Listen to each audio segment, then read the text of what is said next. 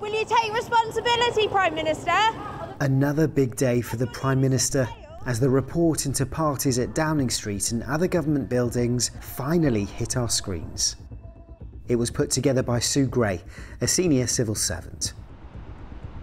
She has spent weeks looking into what happened behind those famous doors behind me at number 10 Downing Street to find out what happened at those parties and gatherings which weren't allowed to happen at a time when many of us were told to stay at home and restrictions were in place about who we could spend time with.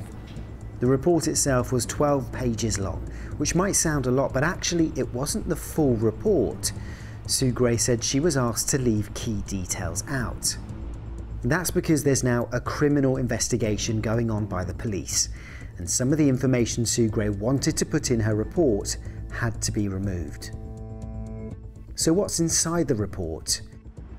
Well, we found out the police are now investigating 12 events, including that garden party at 10 Downing Street and a gathering inside the Prime Minister's flat. The report said that all of us in Britain were asked to behave with high standards while the pandemic was going on, but that some of the people working in government didn't do that. It said there were failures of leadership at Downing Street, meaning that the people in charge there didn't do what they were supposed to.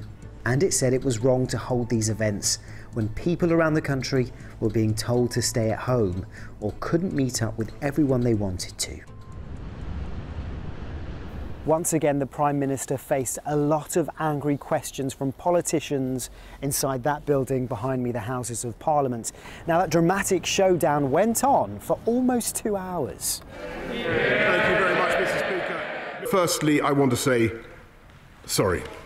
And I'm sorry for the things we simply didn't get right, and also sorry for the way that this matter has been handled.